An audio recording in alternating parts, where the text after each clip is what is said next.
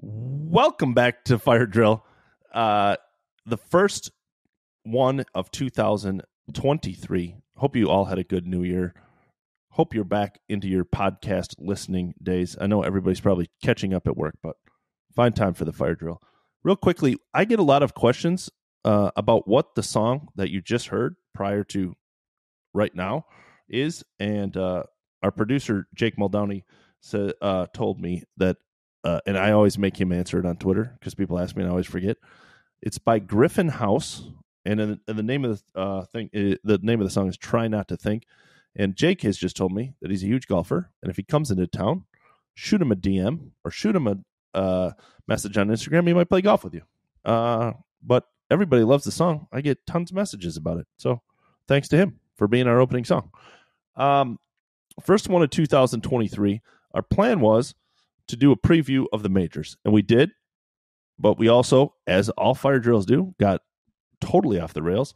There's a Natalie Gulbis story. Forgot Natalie Gulbis was a thing. Didn't know that it was that she dated Dustin Johnson. Didn't know that Alan Shipnuck may or may not have had something to do with them breaking up. Great story.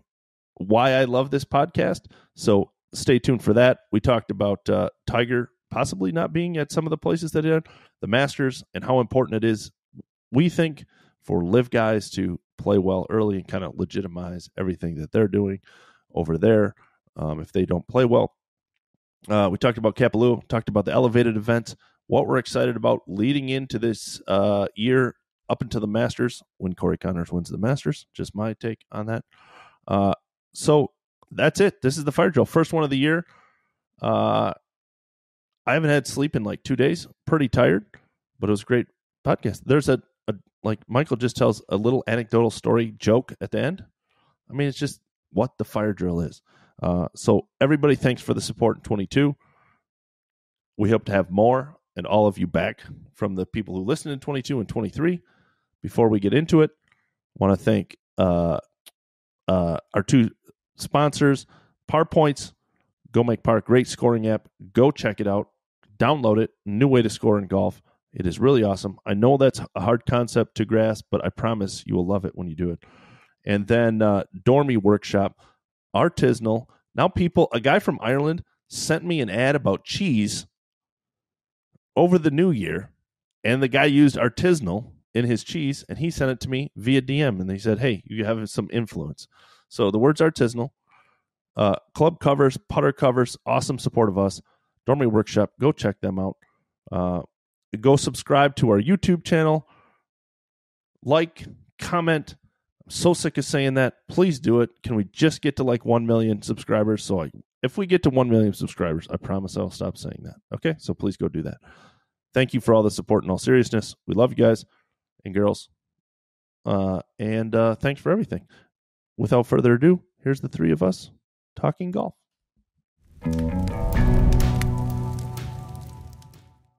Well, guys, it's 2023, but looking at your faces, it feels like 2022. Deja vu. We've done a lot of podcasting, but it's a new year. It's a new us. Let's talk about the 2023 golf season. How excited are we? Anyone? Didn't the season was there an off season? It's like 20 minutes. I mean, the bigger conversation is, does golf need a off season? The answer is obviously yes.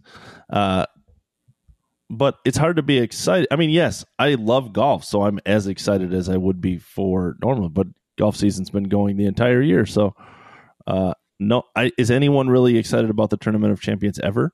I'm not. Well, I am. I enjoy it. I am. Wow. Why are you excited, Michael? Yeah, I mean, I do think it starts the year. For myself, I feel like I did have a break from golf this year. I don't know particularly why. I didn't play a lot in December, and we had some really cold, nasty weather here. I think I played once. I did play yesterday on January 1st. And I love that start of the season thing. I love watching Kapalua. I always have. I just think it's a great event, actually. Well, yeah, I mean, to me, it's one of the most fun courses of the year. It's all about geometry and angles, and obviously the scenic backdrops. But Ryan, it's a live event with less players. Well, given that more holes, given that more holes live by about 30 or 40 years, I understand. But now it's 20 million. Now it's 20 million for 39 guys. So basically, everyone's getting. I don't know what last place is, and no one's really into the season because a lot of the guys aren't playing Sony. They're like kind of ramping up for Tory. But I don't agree. Okay. Ryan, you are old enough to remember when the All-Star game was meaningful in baseball, especially since you are in proximity to both Detroit and Chicago. You had teams on both sides of the aisle. That's Kapalua. It's our, if I may use that phrase, it's our All-Star game. Alan's been going for a long time. I've gone a number of times. Is that the course, Alan, that put Crenshaw and Coeur on the map? Yeah, that was their first design. Wow. Amazing. I did not know first. Okay. Yeah. And they built such an interesting golf course on the side of a mountain. It's not easy to do. But more to your point, Ryan, this is the start of the new world order for the PGA Tour. In recent years, the Tournament Champions had been pretty sleepy because, as you note, a lot of guys had skipped it. They just didn't want to make the trip from Florida, or they just weren't that motivated. They wanted to have a longer off season. They wanted to, get crunk on New Year's at home, whatever it was. But now all the top PGA Tour guys are going to be there. Now, clearly we're missing some of the live players, but you're going to have, Rory. What's that? And Rory, he's skipping. Well, yeah, I know, but you're still going to have a tremendous field. That's a lot of guys who hadn't played Kapalua in a long time. So I think it's going to be a good show. I'll be curious what the tour does as far as hoopla. I know Monahan's going to be there. He's going to meet the press at some point. I'll be sitting in the front row. You, Alan. Who else? I'll be sitting in the front you row. and Doug. I've been trying to get a one-on-one with Monahan for a very long time for my live book, and he keeps dodging me, even though he looked me in the eyes and shook my hand and said, yes, we'll sit down and talk. Now, citing the lawyer's concerns, it's like wanking motion. But my only chance to talk to him is going to be at these press conferences. So I got to hit him with the questions there. It'll be interesting. But I think it's a big deal for the tour. I expect that they will do some things to blow it out, and maybe some more announcements. That's kind of a traditional time. They did it at the Tour Championship this year, but often they've made some sort of structural announcements at Kapalua. I wouldn't be surprised if Liv, just because they love to be the skunk in the garden party, will announce a signing. That would be so typical on Thursday morning of the Tournament Champions. They're going to announce they've signed player X. So not Xander Schauffele. I didn't mean that. I know he's got an X in his name, but no, just a player we don't know. And so I don't know. I think it'll be fun. Do you feel like you've been there a lot? Do you feel like there's any, I never pay attention to the Tournament of Champions, so I don't really feel any difference. But do you think that there's any more build up? Do you feel anything social media wise or anything that you normally don't, because of it's an elevated event? Obviously more of the stars, all of the PGA Tour stars besides Rory will be there. Do you feel like it's different, or maybe back to what it was, back in the 90s? Not yet. I think today is when it'll start. Obviously, it's the start of the work week for some people on Monday, and I'm clear, if you know the backdrops. I'm here at home in Carmel. I'll be in Maui by tonight, and once I'm on the ground, really tomorrow on Tuesday, I'll have a better feel for if the energy is different. But it's always been a very sleepy feeling when you're at the event. Michael knows that. It's very intimate. Everyone stays at the same hotel. It's that's another reason why it's a fun week. The observational reporting is fantastic because you bump into the players and their significant others all over in the gym, in the elevator, at the restaurants. And so it's fun to be there for reporters. You get to see a lot, and you get to have a lot of quiet conversations in the hallway. I think I've told this story. I was staying next to Jesper Parnevik one year. That tells you how long ago this was. And every night they would leave a gift for the players in the field and outside the door. And needless to say, the reporters were treated very well, but there were no gifts. And so one time there was this incredible array of cookies and sweets. And it was there when I went to dinner. And then I'm walking back to my room. It's still there. I figured Jesper's probably already asleep. And we know at that point he was a real health food fanatic. He was eating volcanic sand at that point. Yeah, that's exactly. So to help Jesper out, I liberated this goodie basket, and it got me through the entire week, and I have no regrets. It was delicious. So, have you ever told Jesper that story? I don't think I have. I think I told you just did, but I told Mia, his wife, so he probably heard about it. This was years later. My guilty conscience. Statute of limitations had run. Yeah, exactly. I researched what the Hawaii statute of limitations was for grand theft. But it was probably $500. What's the name of the hotel right on the Honolulu course? The Hilton. It used to be a Hilton, I think. Yeah, right there where they play the Sony Open. I think that's right. I can picture. I don't know the name anymore. But it has an old timey name. And I once saw I was eating breakfast next to Jesper there. And I'm wearing just regular reporter clothes. He came to breakfast in a robe. And his hat underneath the robe. Did he have his hat? That would be so great if it was just his biker hat and his robe. That would be amazing. Well, I mean, Kapalua is particularly intimate because everyone stays there at the Ritz-Carlton, and they usually give us a decent media rate. So I've stayed there too. And the things you see, I mean, I had a run there in like the mid 2000s where I broke the Adam Scott, Kate Hudson story because they were frolicking on the beach. And then the next year it was Dustin and Natalie Gulbis, and the year after that it was Dustin and Paulina. Like I was like TMZ because you can't hide people there. It's really funny. Like you're down at the pool. Like it's a great for Michael and I, especially the kind of reporting we like to do where you're just kind of hanging out and observing in the shadows. It's fantastic. And that was in the aftermath of your Mrs. Chad Campbell reporting. Yeah, that was a classic golf post story. I mean, I've told this before. Do you want to hear the full Dustin Natalie Gulbis story? Because it is quite funny. Absolutely. Yes, I know bits, of course. Yeah. Okay. Here's the whole thing.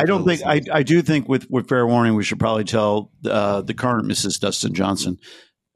Paulina Skip had about 3 minutes, I think, maybe 4. We'll try and keep it tidy. But so whatever this is, like probably 2012 ish. Dustin was clearly one of the best players in the world, but had not reached his potential yet. And so I went out to hang out with him in South Carolina. This was like probably October, and he had a live-in girlfriend, and we went to some meals and we played with the dog, and he seemed very settled and very happy. And, that was part of the story. Like, oh, hey, Dustin's growing up, and little did we know. And so now the story was conceived as like a Masters preview, but that was when I could get some time with Dustin, was in the off season, as it were. And so now fast forward to Kapalua, and I'm just standing out there in front of the clouds, and Natalie Gulbis walks by, and I've known Natalie for years. And so I'm like, hey, what are you doing? Because it's a long way to be on Thursday or Friday of the tournament week. And she's like, well, I'm kind of hanging out with Dustin. And she was all giggly about it. I was like, oh, really? And she said, yeah, we're kind of, she's like, I don't know what to call it. And I said, oh, obviously this was peak Natalie Gulbis, right? This is a big deal. And I said, well, I would like to write about this. She's like, well, I'll let Dustin handle our PR, which tells you how little she knew about Dustin, because Dustin doesn't do PR, right? So anyway, so then she goes out and she walks the 18 holes watching him play golf, and Golf Channel had her on camera, but they didn't show it. That was like the sensibilities of the Golf Channel. Like they didn't know what, this is too sexy. So no Natalie appeared. So it's still a secret. So I go down to catch Dustin as he comes off of 18, and you've never seen anyone sign their scorecard and bolt up a 100-yard hill like Dustin did, because they hadn't seen each other. So Natalie's back at the hotel room. Dustin is like in a hurry to go see her. Right. I'm like, shit. That was my chance to confirm it with Dustin. And he literally like ran up the hill at like Carl Lewis in his prime. It's like, damn. So, but of course, everyone's staying at the hotel. I know where Dustin is staying, and kind of figured Dustin might not have an assumed name. A lot of the players check in under different names to protect their privacy. So I called the operator, can I have there with Dustin Johnson, please? After waiting like, half an hour. And so oh yeah, sure. Let me connect you. So it's ringing and ringing. I'm like, God damn it. And then Dustin answers the phone. He's like, hello. I'm like, oh, hey, Dustin, it's Alan Shipnuck. I wanted to ask you a couple questions real quick. I can't talk right now. Call me back in an hour. Click. I'm like, oh, God damn it. So now I've got this problem because you can't hide, as discussed, you can't hide Natalie Gulbis at this hotel where all the reporters are, the whole golf world. Like, it's all going to get out. And so I call him back in an hour, no answer. I'm like, well, someone's going to break this story. So, I sort of had Natalie's confirmation. I did some more snooping around, talked to other people. So anyway, this story goes up on golf.com, and of course it goes crazy across the golf world, because this is like a very, appealing power couple in golf. Yeah. Natalie was a big, huge. Was playing. Yeah. Yeah. I mean, she was for better or for worse, she was the biggest star in the LPGA back then, along with Annika, even though Annika had about 70 more victories.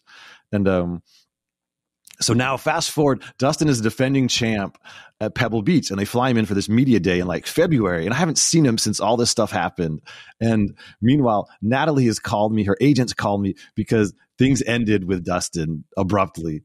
I don't know what had to do with my story or not, and like Natalie's people wanted me to send out a tweet saying, well, Natalie's shown so much, class through all of this, unlike Dustin. I'm like, I'm not going to get in the middle of this lovers quarrel. Like, she has her own Twitter. She can do it. Like, I'm not, no.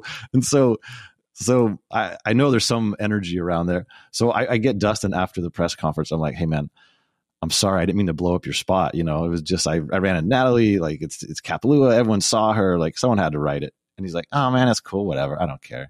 And so then if you recall, after Dustin was blowing major championships at a furious pace, everyone's like, nothing bothers him. Like, I was like, well, that's the proof. Like, I may have cost him his romance with Natalie Gulbis, probably the old girlfriend back in South Carolina. And he was like, whatever, man, it's no big deal. So that's always been some important insight to me into the Dustin Johnson psyche. I'll tell a really quick follow-up on the Natalie Gulbis side of things. Alan has heard the story before. Ryan probably has not. Playing golf with Trump. We're walking down the fairway. He's always got his phone out. And Trump calls Natalie Gulbis and says, I read on page 6 that Ben Roethlisberger, is that pronunciation correct, Ryan? Yeah, sure, for Trump, yeah. Yeah. That Ben Roethlisberger, that's funny, that Ben Roethlisberger broke up with you. I want you to call page 6 and tell him that's wrong. You broke up with Ben Roethlisberger. No one breaks up with you. You break up with them. Yeah, it's all spin. Well, that's another thing. So then I was doing a story on Natalie, and we were in an elevator from the hotel or whatever, and there'd been some buzz about her and Ben Roethlisberger. So I asked her. She's like, no, there's nothing there. And we're in the elevator, and I see her phone. She pulls out her phone, and she's like right in front of me. Like, I'm not snooping. She just did it. And there's like missed call, all from Ben. And then there's like 7 texts. I'm like, okay, yeah, nothing's going on there, Natalie. Sure. So. Alan, have you ever done a psychological comparison and biographical comparison between Natalie's father and Dustin Johnson's father? Yeah, Natalie's father was a trip. I mean, he looked like a Harley, maybe like a member of the Hells Angels, right? And he followed every hole, which I don't blame him. He was sort of like low-key security, and he was very watchful and very standoffish with reporters, but a smart guy, and certainly helped create this brand that Where is Natalie Gulbis? Does she do TV? A little bit. Didn't she do one of the matches or something? She had back injuries, and she just was just kind of hanging on. Well, I knew she stopped playing, but she just kind of like disappeared. Yeah. Geographically, I think she's in Las Vegas. I see her on social every now and then. But yeah, she kind of paved the way for Lexi Thompson with that very tall, very athletic slug.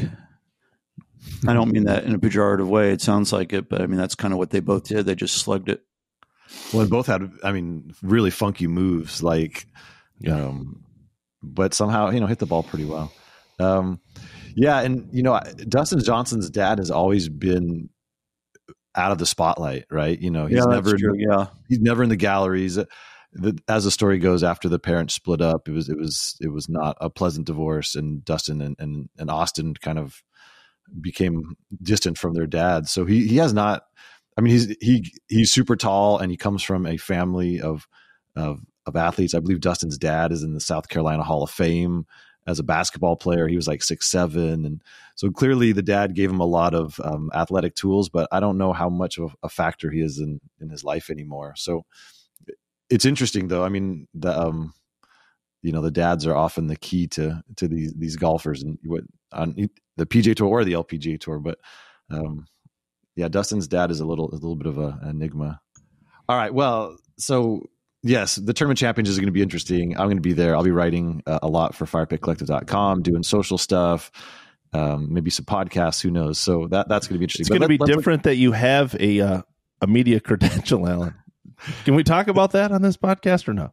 Are we going to lose it? Yeah, sure. I mean, this is a full disclosure podcast.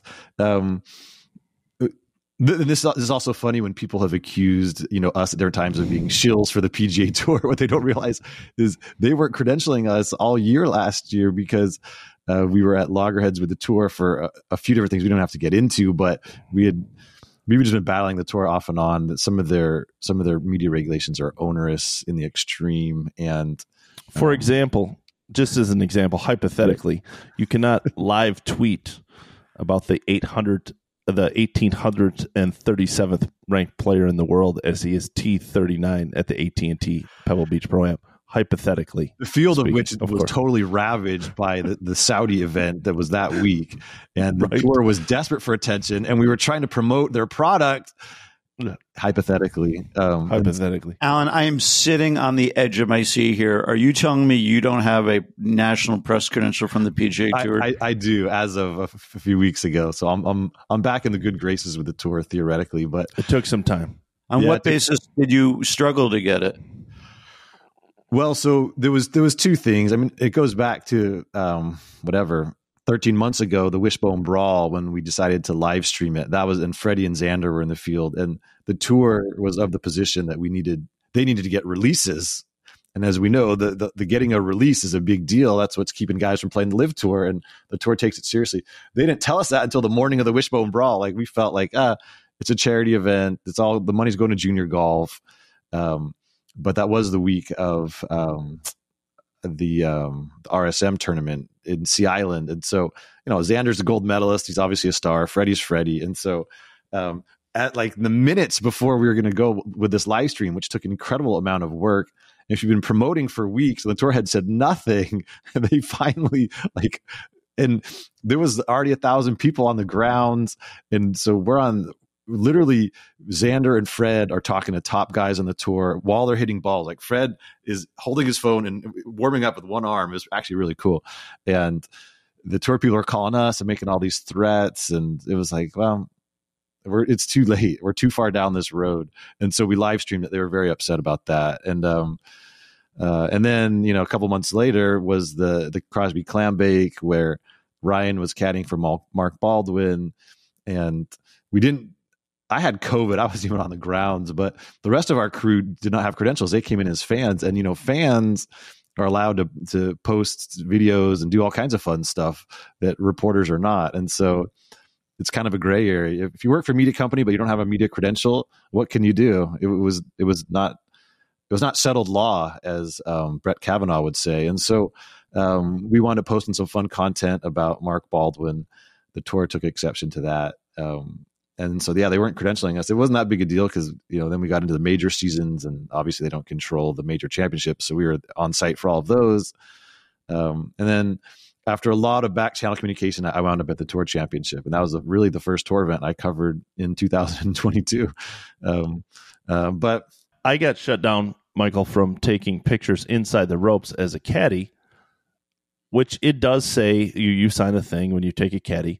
But it is very much a rule that is overlooked. If you go and follow tour caddies on social media, there is never not a week where there is a video of a practice round or shots from the range or something from the above. I was not taking pictures, obviously, during rounds. It was on the range prior to the round or on the putting green or pictures of stars as they walked by, like Mark was warming up next to Ray Romano and, things like that. And they said I couldn't, and I emailed them back with 7 pictures of caddies taking pictures, but they didn't look too kindly on my response. So, yeah. So here we are.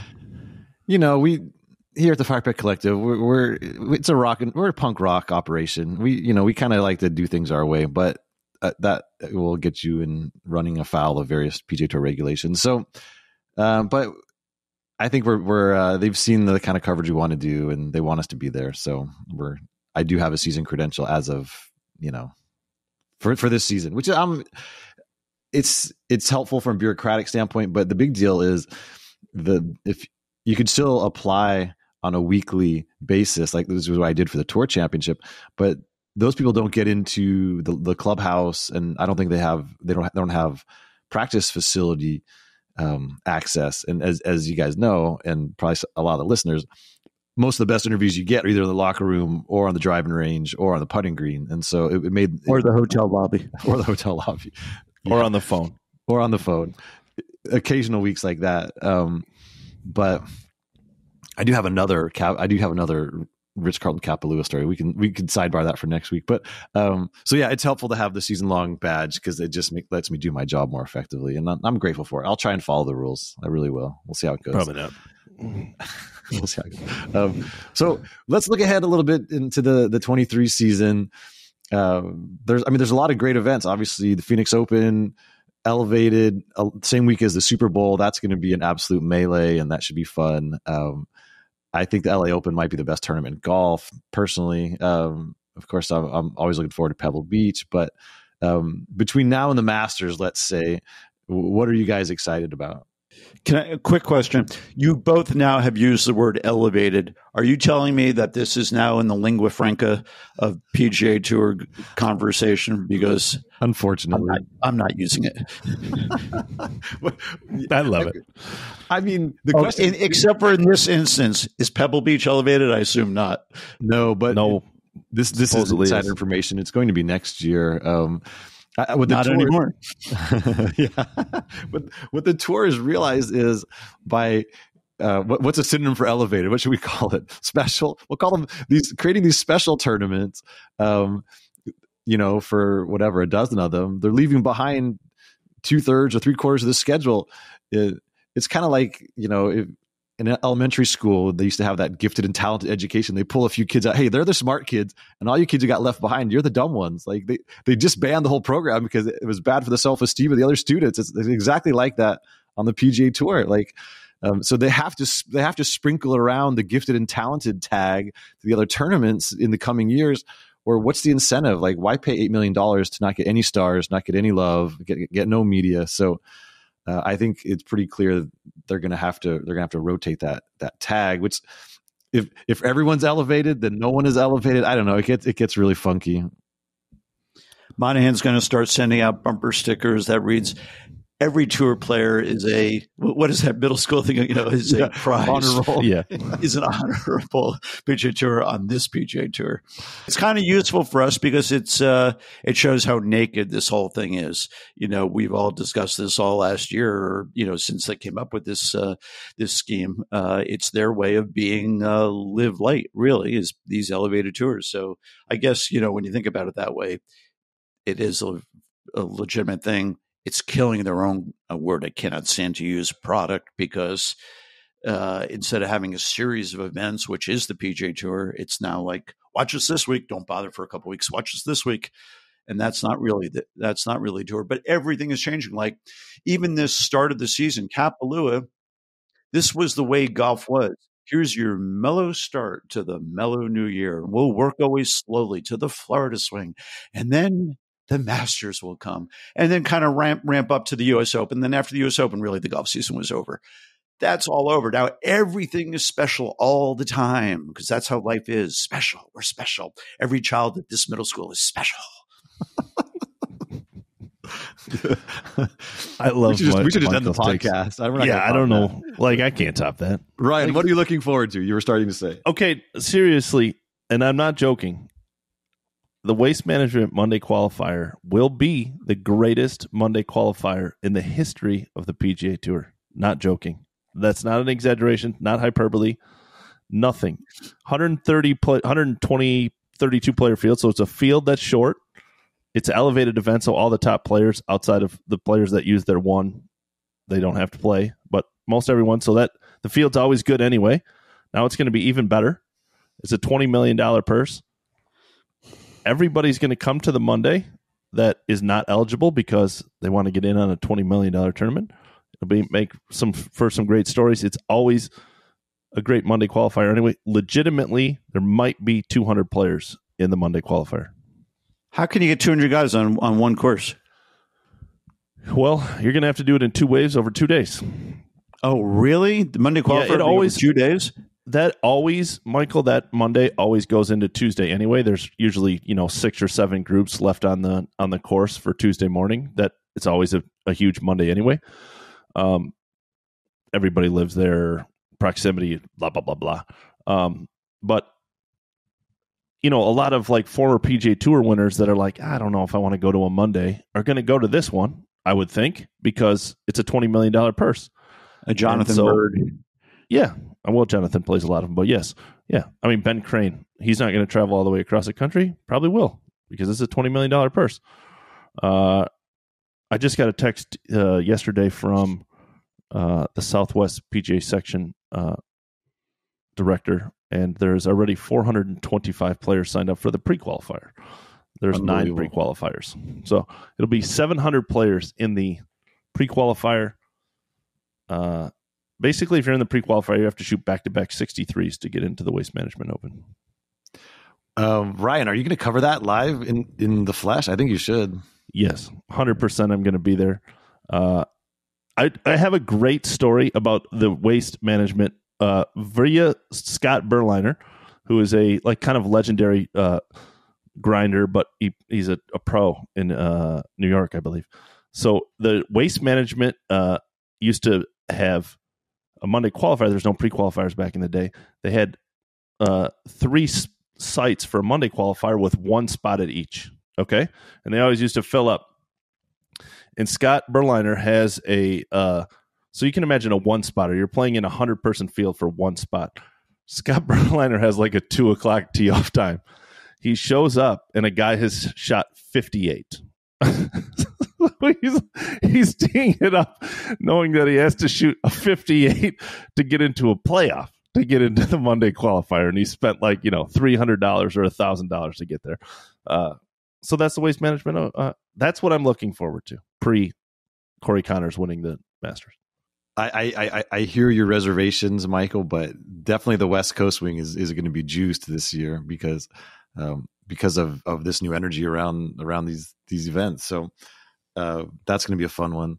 The Masters, of course, is always a big deal, but it's going to have extra significance this year. Really bringing together all these players.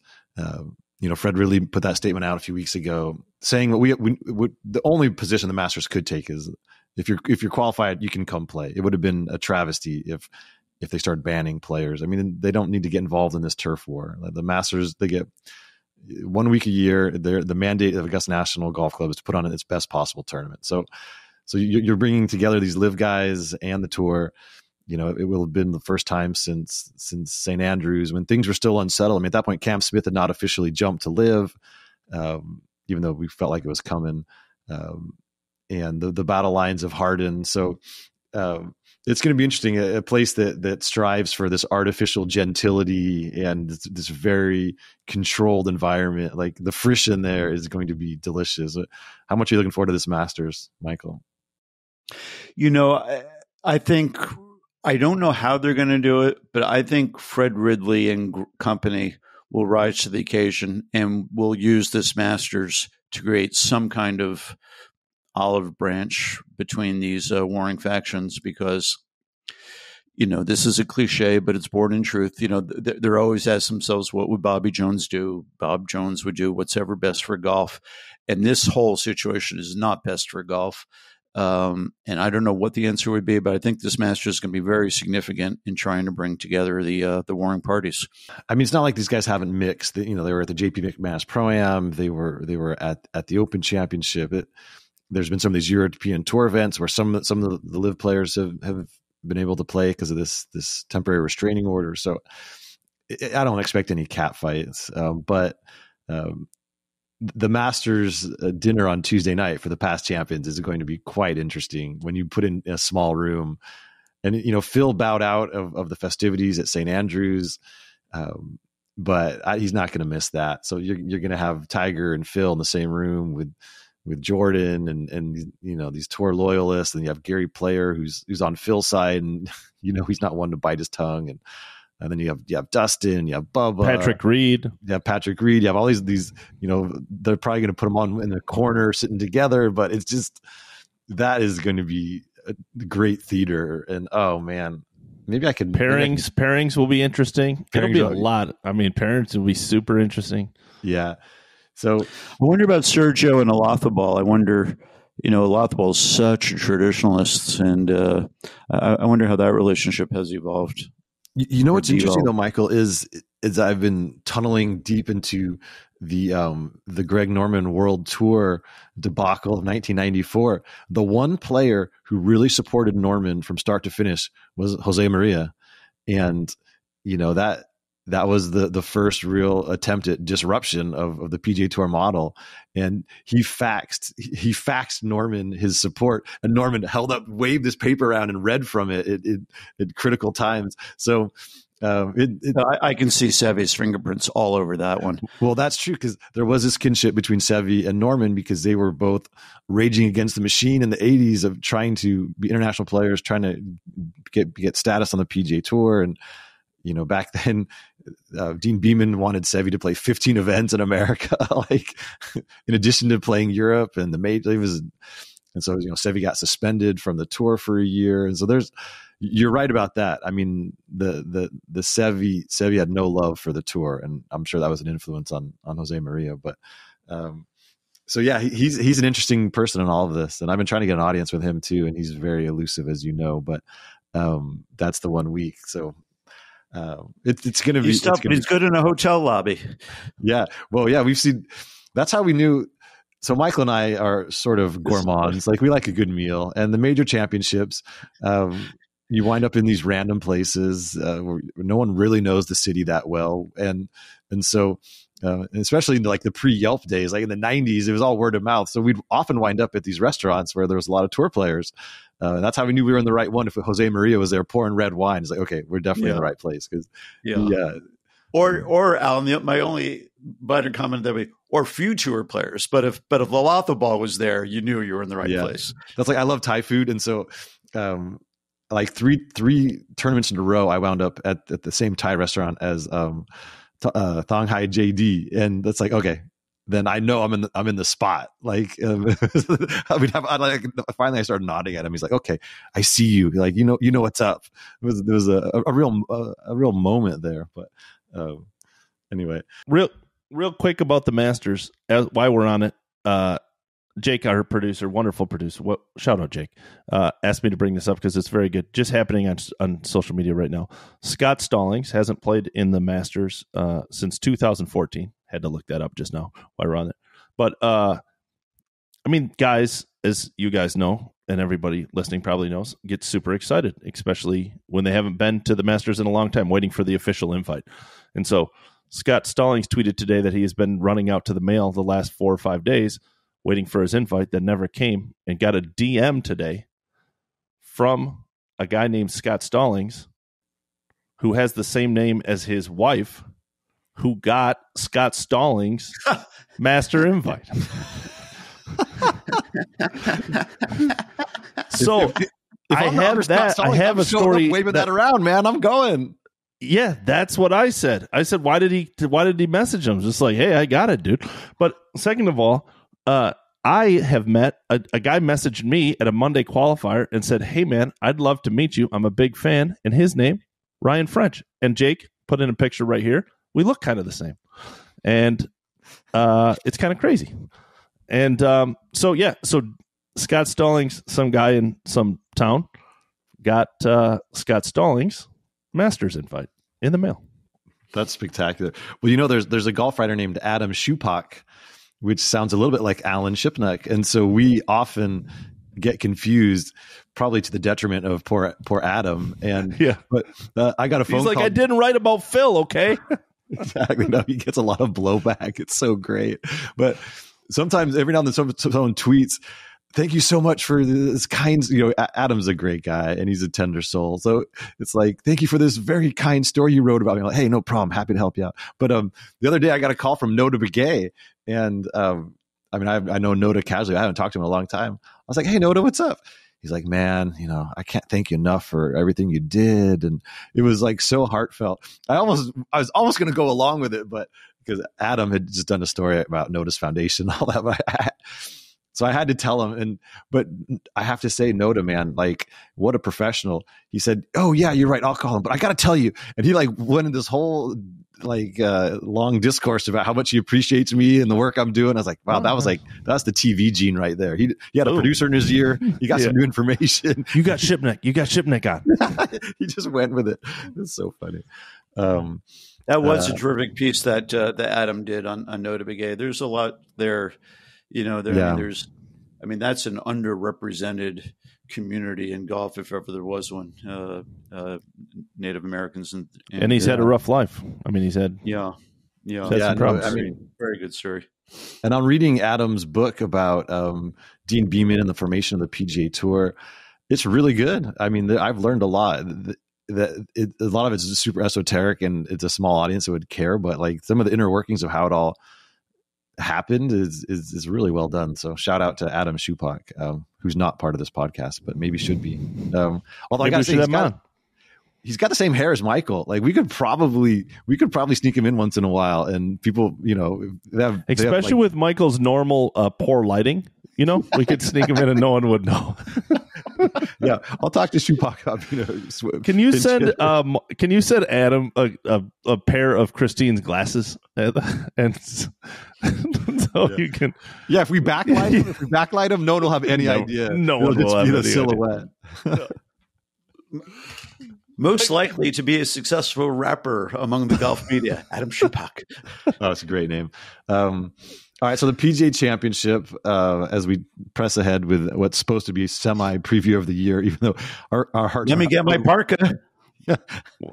1 second. We said we were going to keep this to 45 minutes. We're at 41 already. No, we're not.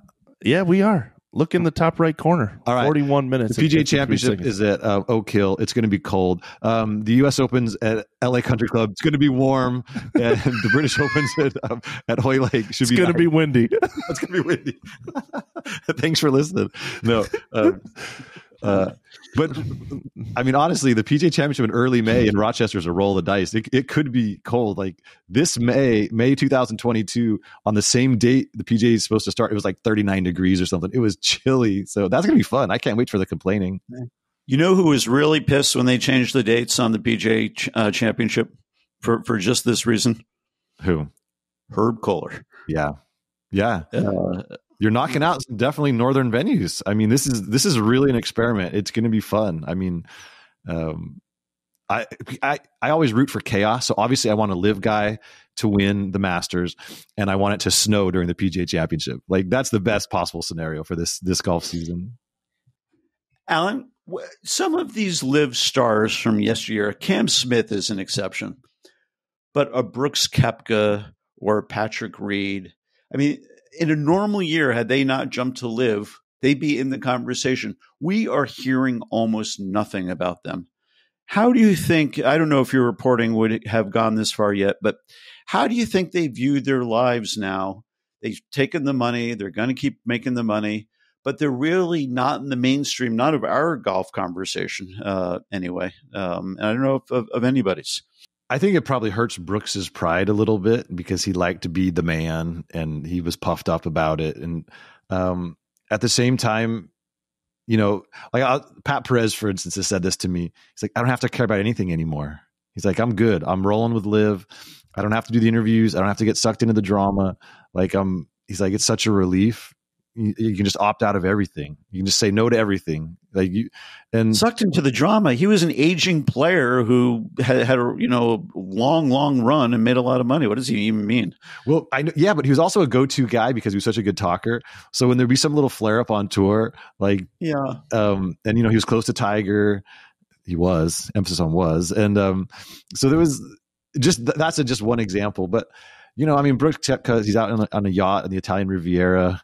And he flies straight into a live event, probably no practice round. Like, I don't think he has any regrets. And I still think they're in the honeymoon period, whether you think it's going to be a success or not. I would assume the guys that are on the live tour are like, hey, this is part of the growing pains. Yeah, we're not part of the golf conscious, right? on top of mind right now, but we will be in X amount of years or next year or whatever. I mean, I assume there's part of that. And again, for those that are saying that we hate LIV, we don't. Well, I don't know if we do. I do. Kind of do. But they're definitely part of the golf conscious. I'm just saying they're not top of mind, as Alan and Michael just said. Like, yeah, you're not going to Brooks and hearing from him week after week. You're not hearing from Bryson as much outside of like social media stuff. You're not. They're just not prominent. Well, they're just the press isn't at the LIV events. I mean, Doug Ferguson hasn't been a single one. He's basically the voice of golf for many outlets. Like Doug Ferguson's copy shows up in the Monterey Herald sometimes as the Associated Press writer. All these newspapers that don't cover golf really, they will plug in Doug's stuff when they feel like it, and he's just opted out of LIV entirely. And I stopped going to the events last season because they were shutting down players from doing interviews, and that's really why I didn't go to Thailand and Saudi Arabia more than anything. Is it's a long way to go to not be able to get people to talk to you, but they kind of put a corporate chill on doing interviews, and so they have to be rethinking that strategy because they need the oxygen that the media provides. And everyone kind of buzzed in for the one what's happening with LIV Golf story or the big picture, think piece, but that's done now. In season 2, you're not going to get the New Yorker. They're not going to show up. You're not going to get some of these other people who help stoke the conversation. Like, you really need the golf press. And if you can't attract any of the writers to go to the events and the podcasters, and they're going to have to be a little more inclusive and play ball more. They were obviously, it was like the siege mentality. And I know they felt under attack, and obviously me getting tossed out of the first event at London, like the things that get off to a great start. So I will be curious how LIV as an institution handles the press, because they're going to have to actually build some bridges. For instance, I've sent multiple texts to the head of their communications, this guy named Jonathan, and I've sent multiple emails to Ari Fleischer, who's kind of their de facto vetter of things. They haven't even responded to me. It's like, that's not the best way to deal with a reporter who wants to write about you. I think back to the majors, guys, I think it's so important. Obviously, Cam is probably the best player in the world, one of the 2 best players in the world for sure. But I think it's important if you're from a LIV perspective that guys win or play well in the majors, because it's just like if Brooks and Bryson and Dustin all come to Augusta and miss the cut, that is a huge hit. I mean, they have to be relevant in order to say like, hey, we're relevant, because they're so top heavy on the LIV tour that their top guys just have to perform. I mean, it's just there is a lot of pressure. Like Cam, again, probably the best player in the world, will probably perform, but the other guys have to perform too. And those guys are kind of outside of Cam, the guys are starting to be out of the conscious. Like Brooks has had a lot of injuries. Dustin's, not at top. Like Bryson's had a lot of injuries, but it wasn't that long ago. He was the best player in the world. And I just think Augusta is huge for the LIV Tour. I just really, really think to be a part of the conscious the rest of the year, they need to play well. Completely agree with that. And Cam Smith especially, because Dustin Johnson, you kind of never know with him. But of course, historically speaking, except for Tiger and Big Jack, guys don't follow up career years with career years.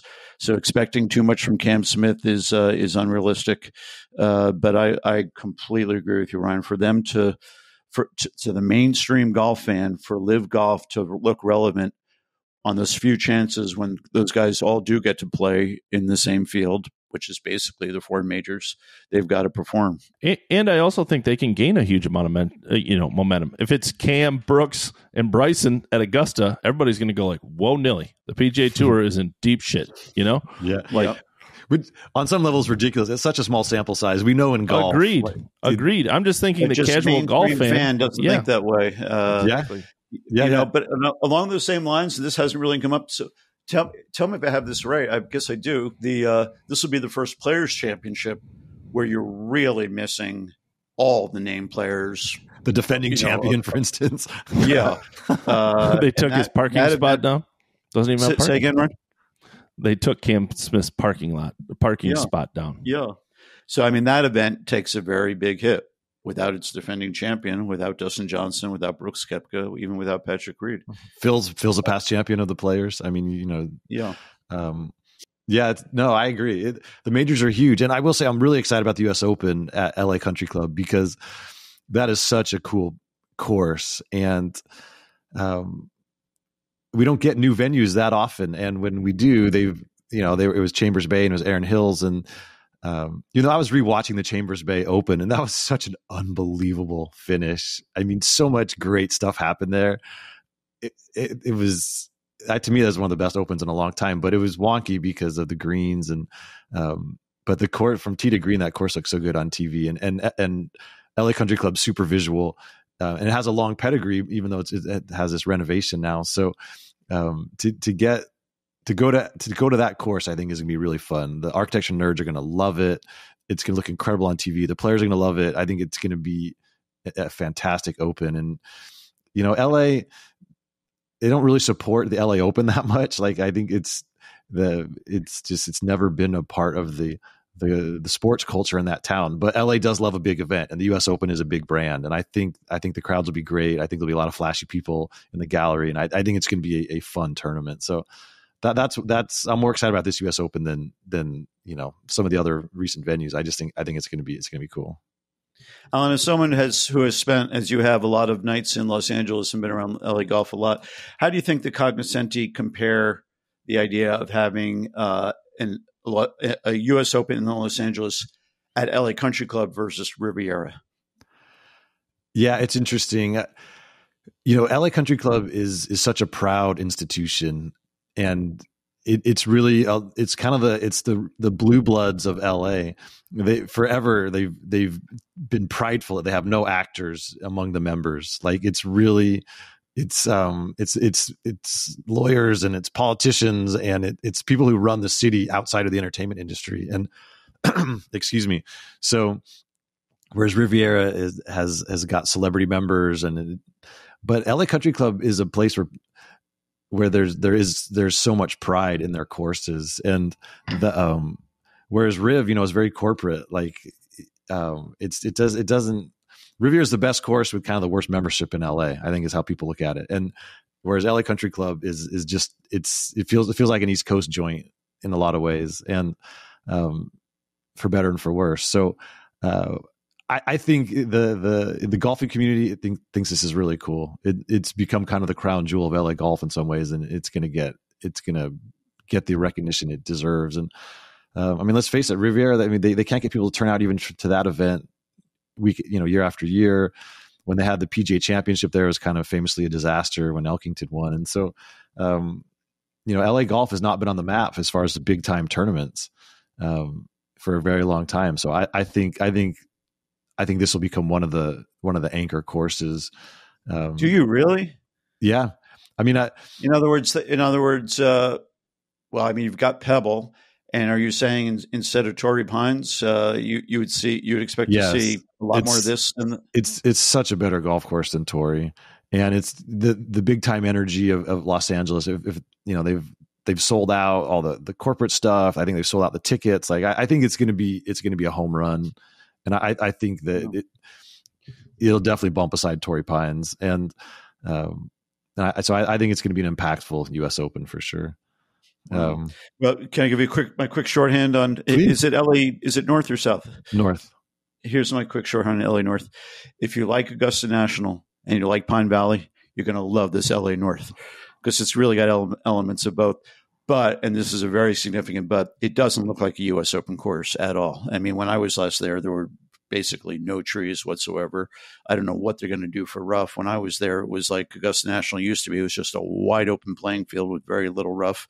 So it's a different kind of U.S. Open, and it doesn't have that super traditional that Riviera definitely could. It doesn't have that super traditional U.S. Open values.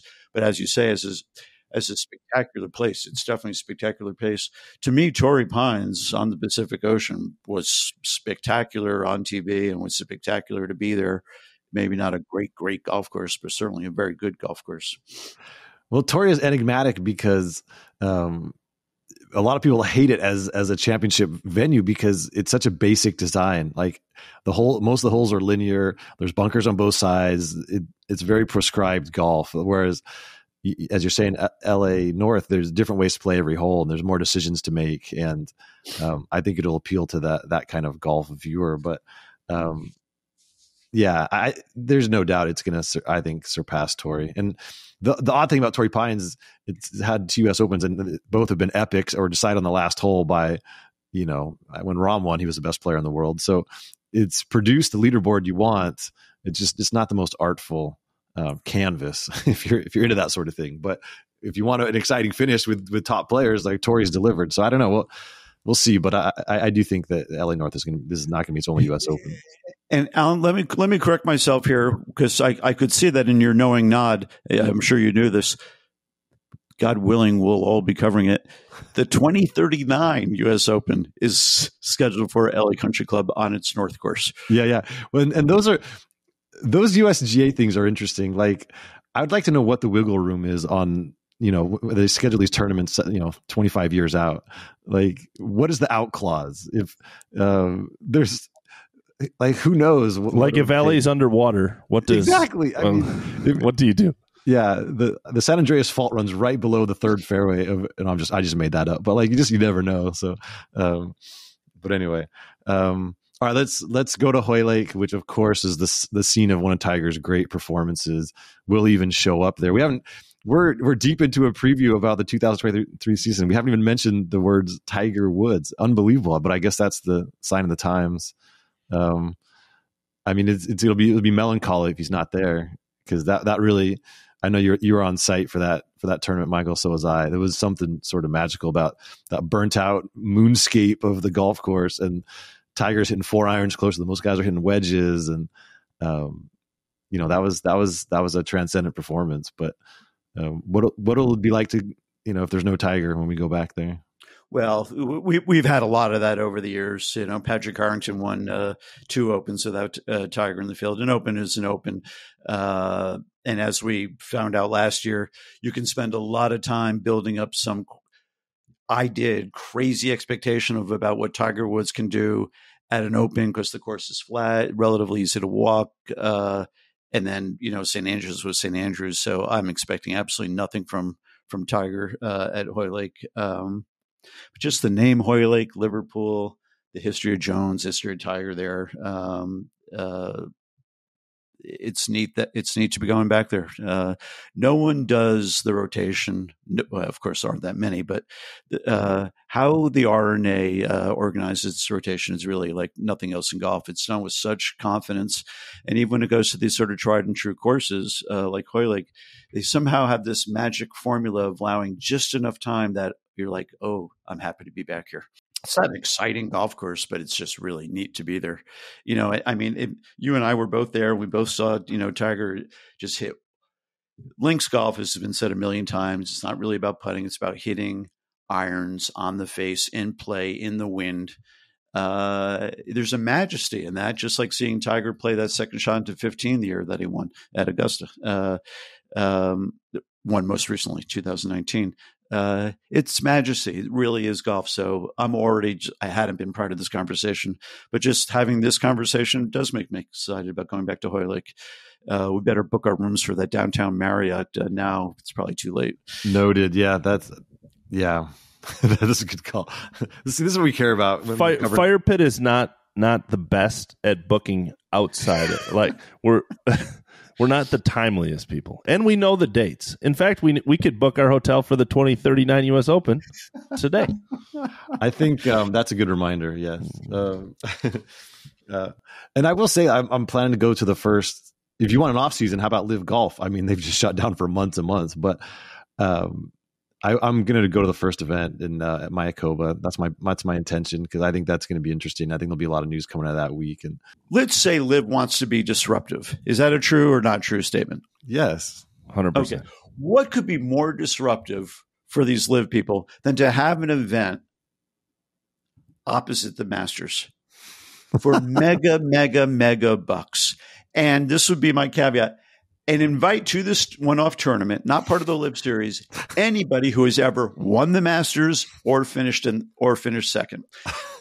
By which you would get Johnny Miller and all the various other Len Matisse, I think, all the Louis Oosthuizen, all the various people who have either won or not won. They're going to get a massive paycheck just to show up, and. I don't know how closely you follow IndyCar racing, but it never worked out for the Michigan 500. The Michigan 500 was opposite of the Indy 500, and that's what they did. They put on a high-priced 500 opposite of the Indy 500, and it didn't work. And it basically has ruined IndyCar racing, and it is a great look into the scary future of golf. The breakup of IRL and kart. This is super deep for people that don't know IndyCar racing. This is super nerdy, but IRL and kart were the two warring factions, and it ruined IndyCar racing. It has never regained the popularity it once had. Wow. Well, that's right. I did not know any of that. That's very telling, Ryan, and that's why Fred Ridley and company have such a big mandate here to try to figure out how to get golf on one page, if it can be done, based on the example you just cited. Yeah, I've been reading about the USFL, reading about the ABA. Like there's rarely enough stars in any sport to support two leagues. There just isn't, and golf especially, where you're rooting for the individual and not the team or the franchise. Like it's there's not much precedent. I mean, cricket did go from this very long, onerous 4 or 5 day match, and they introduced kind of a 1 day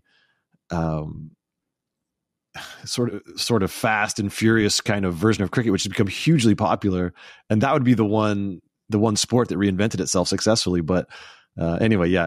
Okay, we should probably end this preview before it's 2024. But it's always fun to talk golf with you guys, and we'll see what happens. Luckily, we'll offer weekly updates on how the 23 season is going here on the Fire Drill podcast. So any parting thoughts before we release the listeners? Yeah, my sleeper for the PGA Championship, Olafur Loftsson, the highest ranked Icelandic golfer in the world, since it might possibly snow. That's the kind of reporting he's probably not eligible. He's probably not eligible, but it's fine. He's got 4 months to play his way in. Yeah, it's fine. Michael? The actor Victor Mature, if I'm pronouncing that correctly, tried to get into the LA Country Club. They told him that they didn't take actors. He said, I have 28 films to prove that's not the case. I'm not sure how to top that. Yeah, you can't. That's Michael. I mean, this is why it's just unreal to be on this play. I love it. No, we're not going to. Those stories. All right, gents. All right. Well, for Michael Bamberger and Ryan French, this is Alan Safe Shipnuck. travels. Yeah, Alan. Thank you. Yes. Aloha. And we'll do this again next week. Thanks for listening. That's the end. Bye.